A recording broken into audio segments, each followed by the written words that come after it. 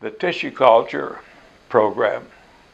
In 1976, we had problems with our creeping phlox, that is with the emerald pink. That emerald pink would have some dead vegetation on it, and it just didn't look good when we shipped it to the customer. So we got in touch with Michigan State. I should qualify that, but throughout our career, we asked Michigan State for a lot of advice, and they happily give us advice, you know. And at that time, they says, come over for a conference for a couple of days, and we'll explain something to you. And they showed me and someone that was with me the concept of tissue culture.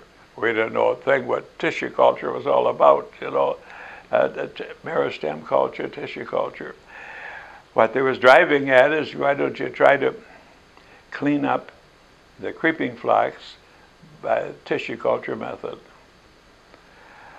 Okay, that was the start of our tissue culture program. That was not a popular program. Most of our co-workers here are spending money on that. We don't even know what that's all about, and forget it. You know, that I was literally the one man. I mean, I was convinced by Michigan State that we should experiment with that, but most of the co-workers didn't like that program there. And there was some embarrassing situations. The people that worked in the tissue culture lab, they felt they weren't needed. And it amazes me that your dad and others continue to just hold on to it yet anyway, and keep it going yet. Overall, I think it was a very useful tool for Walter's Gardens. Well, in all honesty, we've made some pretty substantial improvements to our lab over the last few years. You know, we've increased the size. We're doing more production in our lab. In all honesty, it's cheaper for us to do production overseas, and we have to be mindful of that if we're going to stay competitive in a very competitive market. But our lab definitely plays a niche, not only in R&D but also in production.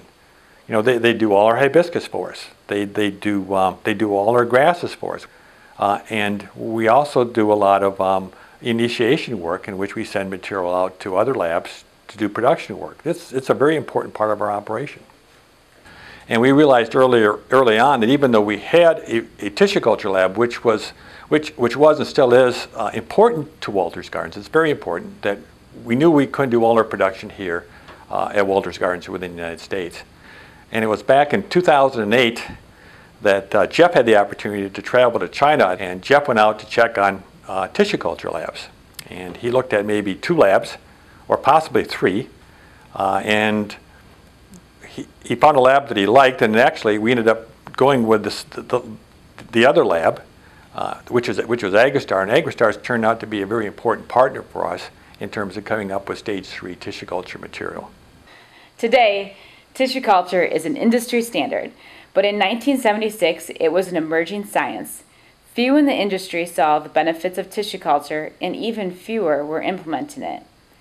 Having one of the first labs in the industry allowed Walter's Gardens to not only produce disease-free plants, but to do so on a large scale and quicker than their competitors.